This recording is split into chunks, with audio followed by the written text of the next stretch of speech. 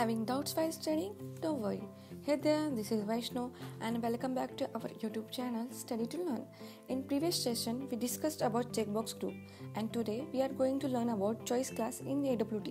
So let's start. Choice is a pop-up list menu which is a list of items to be selected and our selected item appears at the top of the list.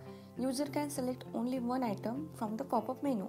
Now, let's see the constructor of choice class which provides only one default constructor which can be used like this. After constructor, let's learn the methods of choice in which first method is add with string parameter and return type is void and we used to add an item in choice. This method is used like this. Here C1 is object of choice and we add choice demo item in our choice. Second is the insert method with two parameters, string and integer, which are used to insert item at a specific location in choice. Third is a get item with integer as a parameter and returns string. And this method is used to get an item name from the specific index. Here we store the result of method in a string object. Fourth method is a get item count, which returns integer value and used to get total number of items present in choice box. This can be used like this. Here we store result in integer object.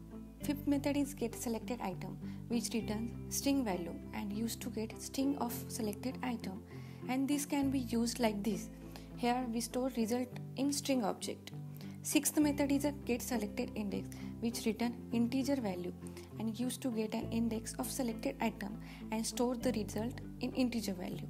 Seventh method is a select with string parameter and used to select an item which is specified in a parameter and used like this. Eighth method is a select with integer parameter which is used to select an item at a specific location.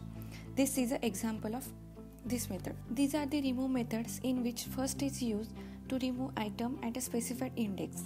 Second is used to remove item which is passed as a parameter, and last method is used to remove all elements from the checkbox.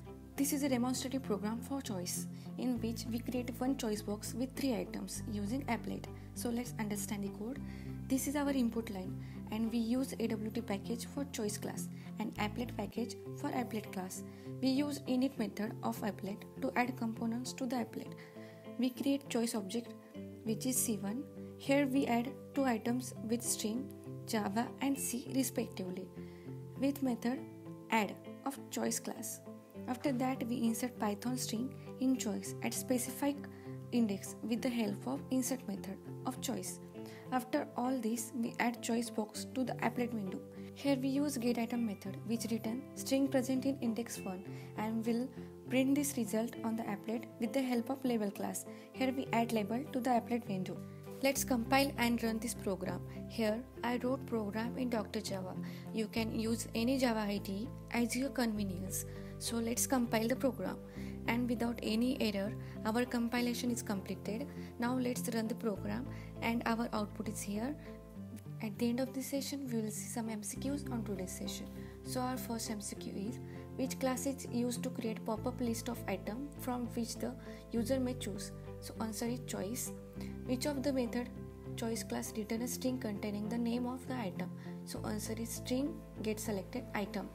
Next question is creates a drop down list of textual entries.